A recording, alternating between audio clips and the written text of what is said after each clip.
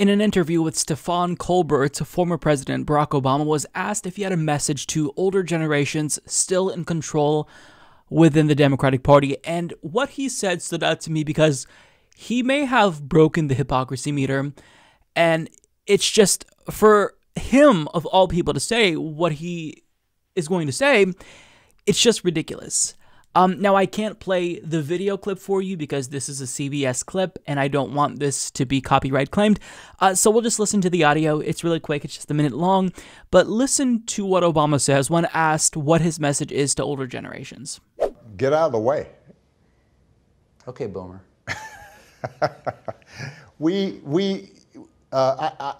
I will say that I am so optimistic about our kids.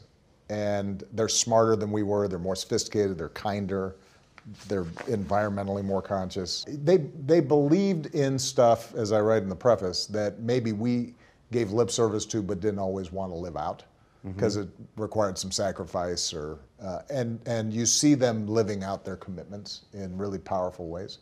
But we have to be willing to give them the chance to remake institutions and change old habits. So they make me optimistic. I just want to make sure that we don't screw things up so bad that by the time they're in charge that it becomes that much harder. Mind blown. Because Barack Obama literally intervened in the Democratic Party primary to stop the candidate that was overwhelmingly supported by young people. Had he not picked up the phone and made calls to Pete Buttigieg, Amy Klobuchar, and told them to get behind Joe Biden, we would have somebody who is a different president right now other than Joe Biden. It would be Bernie Sanders. And let me remind you that Joe Biden struggled to get support of young people during the primaries. Now, it seems like I'm crying over spilled milk, but for Obama to say this and just not expect to be called out, it's infuriating to me, and he has plausible deniability because, there's only reports that confirmed that he talked to Pete Buttigieg, and we don't necessarily know what they said. We can't confirm that he said, hey, Pete, get out, back Joe Biden. But I mean, come on, this is the way that the game is played. All of a sudden, there are reports popping up that Obama talked to Beto O'Rourke, Pete Buttigieg, Amy Klobuchar, and then they're getting behind Joe Biden inexplicably. I mean, this isn't a coincidence. He wasn't being inconspicuous in very clearly moving heaven and earth to clear, a path for Joe Biden. Had it not been for Bloody Monday, Bernie Sanders very likely could have been the president-elect right now. And, people are going to say, oh, well, you're just an upset Bernie, bro. You're mad because you lost. Damn right, I'm a sore loser. I am a sore loser. Because guess what? When so much is on the line, I mean, you can't not be a sore loser. People's lives are at stake, and Joe Biden is just not going to cut it. He's stacking his cabinet with warmongers and corporatists like Neera Tanden. So I'm sorry, but when we had a chance to actually elect someone who cared, Obama is the individual who maybe single-handedly stopped that from happening. Now, look, I blame Bernie Sanders for what happened as well, because he should have anticipated shenanigans from the Democratic Party establishment, including Barack Obama. But still, what Obama did was intervene to stop young people from getting the candidate that they supported. But let's listen to what Obama says here. Young people are smarter than we were. They're more sophisticated. They're kinder. They're environmentally more conscious. So, it seems as if he really trusts us and trusts our judgment. And he says that we believe in stuff that his generation gave lip service to but didn't always want to live out. But you didn't trust us because you intervened to stop us, to stop Bernie Sanders, the candidate who young people overwhelmingly supported, from winning. He also says we have to give young people the chance to remake institutions and change old habits. Again, we tried to do that with Bernie Sanders, but you stopped that. You intervened to stop that, to tell everyone to get behind Joe Biden.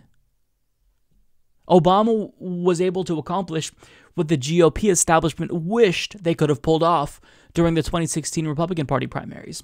He also says that young people make him optimistic. I just want to make sure we don't screw things up so bad. By the time they're in charge, it becomes that much harder. Well, too late, buddy. You did just that. you did just that. And it's much worse. Like, the thing about Barack Obama is that a lot of us, like, we found our political identity at the time when he was running for president. And I became politically active around 2007, 2008, because I grew up seeing the Iraq War and how disastrous it was. So I thought Obama would be different. I supported him over Hillary Clinton because of his anti-war position. He was against the Iraq War. Hillary Clinton was not. But what did he do? He duped an entire generation of millennials into supporting him. And what happened? He made all of us see that the Democratic Party establishment, no matter what kind of rhetoric they use, they don't give a damn about us. They're going to say one thing, and as soon as they get into power, they're going to do something entirely different. Obama went on to describe himself as basically a moderate Republican. And we saw that in action. I mean, did his healthcare plan reflect what we wanted in single payer? No, he literally adopted a right-wing healthcare plan to appease Republicans, and they still didn't support that. So he showed us that the Democratic Party is completely and utterly full of shit. And he made an entire generation, my generation, cynical of politics. And in a way, I'm thankful that he allowed us to take off the blinders, right, and see the Democratic Party establishment for what it really is.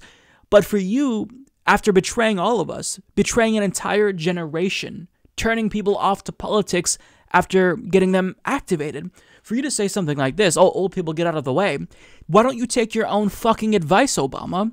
Your legacy is garbage. How many families did you destroy in Pakistan, Yemen, and Somalia? So nobody wants to hear from you right now. Well, I shouldn't say nobody. Someone who's a former Obama Kool-Aid drinker doesn't want to hear from you right now.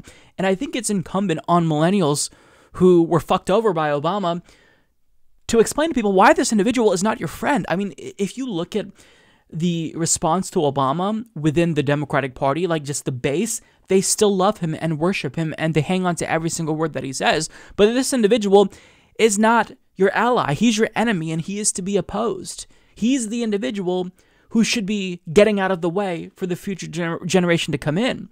But Obama really is the final boss of liberalism, because so long as he has legitimacy and influence in the Democratic Party primary, we're not going to get a President AOC. We're not going to get a President Nina Turner, because we now know that all it takes is Barack Obama to make some phone calls, and then everyone just rolls over and dies for whoever Obama chooses to anoint. How despicable is that? I mean, stand for something. Stand up to Obama, but nobody wants to attack Obama. Even AOC, was doing apologia for Obama in a CNN interview, because it's like, you can't say anything about the God, Obama, the Holy One. Otherwise, you are delegitimized. But I'm here to say, fuck that and fuck Obama. Obama is a terrible human being who should share a jail cell with Donald Trump for committing crimes against humanity. And anyone who worships him is either ignorant or morally bankrupt. And that's all I'll say. We have to, at every turn, educate people about who Barack Obama is. Take the blinders off and acknowledge this individual is a war criminal, and he is going to do everything in his power to stop future generations from remaking institutions. But yet, he says, oh, let's let the new generation take over. Yeah, why don't you let that happen? Why didn't you let that happen? And going forward, he's not going to let that happen, because Obama still is in control of the Democratic Party. And so long as that is the case, change is going to be incredibly difficult to achieve. You know